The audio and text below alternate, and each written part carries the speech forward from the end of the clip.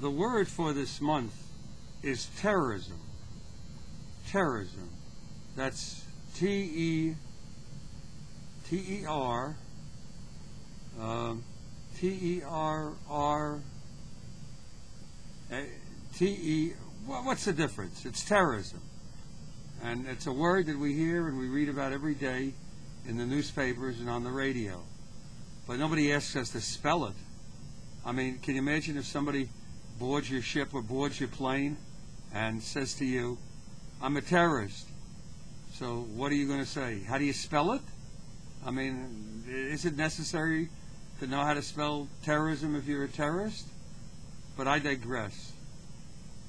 The message here for this month is terrorism. Be alert. Be aware. You never know when a terrorist and you may meet. But you probably won't meet at a spelling bee.